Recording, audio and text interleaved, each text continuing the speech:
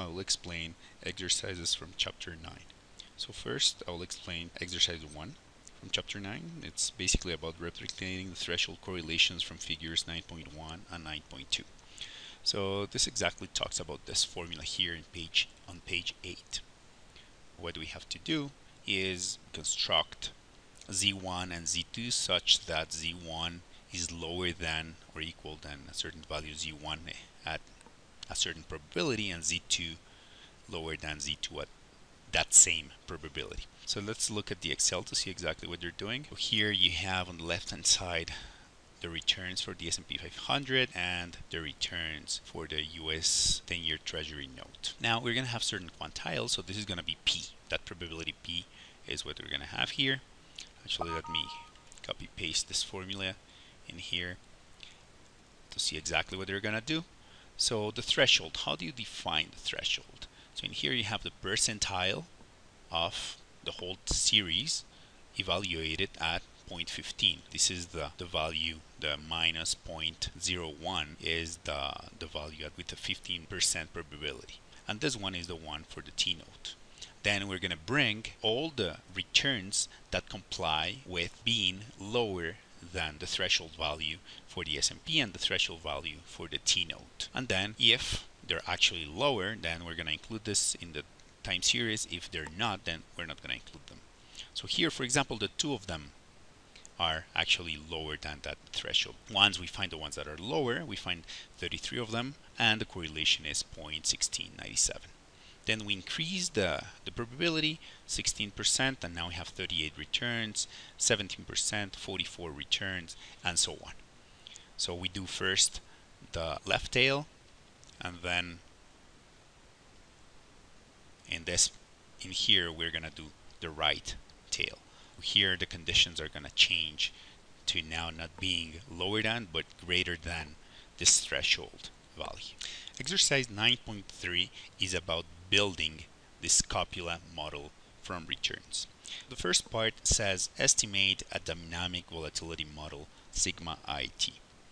What we have to do in our model is we're going to have the sigma t, this variance, for each one of the returns in the S&P, for the S&P return. So in this case, we're going to put a risk matrix model, and then in the case of the 10-year Treasury note, we're also going to put a risk matrix model.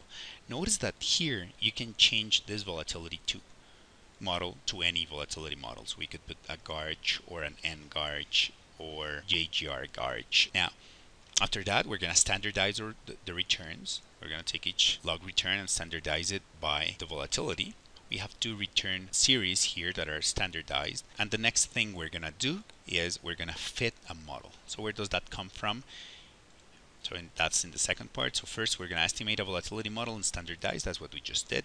The second thing is estimate a density model for each asset to get the probabilities. In this case, the exercise is very clear. It says assume that the marginal distributions have a risk matrix volatility with symmetric T shocks. We have to fit a T distribution. That's the next thing we're going to do. And here, this gamma function and so on and so forth is basically the log likelihood function for the T distribution. And then here we're going to compute the log likelihood, and it's going to depend on D. This D, do not get confused, we're not yet in the copula part.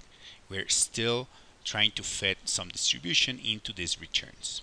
Once we fit a distribution into these returns, so this one is going to be with 8.3 degrees of freedom, and the one from Treasury note is going to be 14 degrees of freedom, then we're going to get the U's. The U is basically, well, we're going to evaluate in the CDF, cumulative distribution function, each one of the ZI's, and we're going to get the UI's. And this is the U1 we get and the U2. So this U1 corresponds to the standardized return evaluated at the distribution with 8.3 degrees of freedom. Same thing goes for U2, but now this one is going to be with 14.4 degrees of freedom. Next, since the book is telling us that we have to estimate a normal copy model for these two assets, then what we do is we evaluate these probabilities with the normal inverse distribution. So if it was a T distribution, we would use the t-inverse distribution, but because if it's a normal copula, then we're going to use the normal inverse.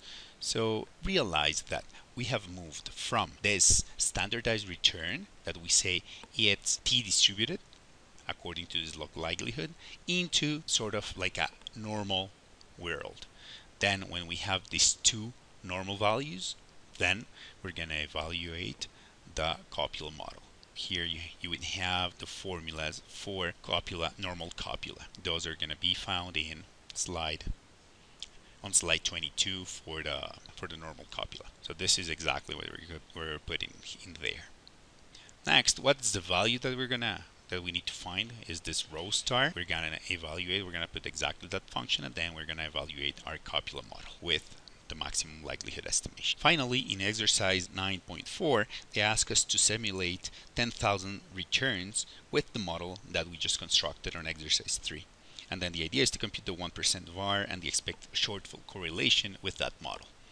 So we're going to generate our 10,000 returns, and we have 10,000, and we have two series. So these two series are not correlated whatsoever. And then we have our rho star.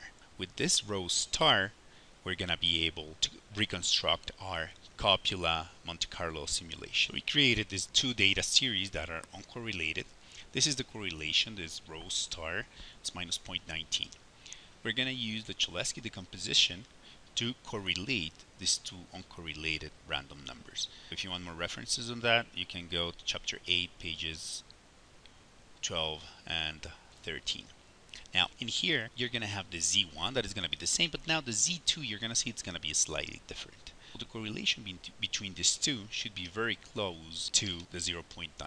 So let's just double check. You can see it's not exactly minus 0.19, it's minus 0.20, but it's very close to it. So if we change our random numbers, we're going to get closer to the 0.19, but the whole idea is there. So now we have this standardized random numbers, and the two of them correlated. These are going to be our z's that we're going to transform into u's, how we evaluate with the normal distribution. So we're doing everything the other way around. Then after we have that, we have to get our new z's. So these new z's are coming from the t-distribution. Over the S&P, it has 8.3 degrees of freedom. For the t-node, it has 14 degrees of freedom. We convert the two of them. And finally, we're going to use a volatility. So in this case, we're going to use a constant volatility. So we multiply all of them by exactly the same volatility for the S&P and the t-node. Finally, we assume we have 0.5 weight for each one of the portfolios. And we construct the portfolio return, just the return times the weight. We get our returns. We rank the 100 largest losses because they ask us the 1% value at risk. And then we get the 1% var and the 1% expected short. Thanks for watching.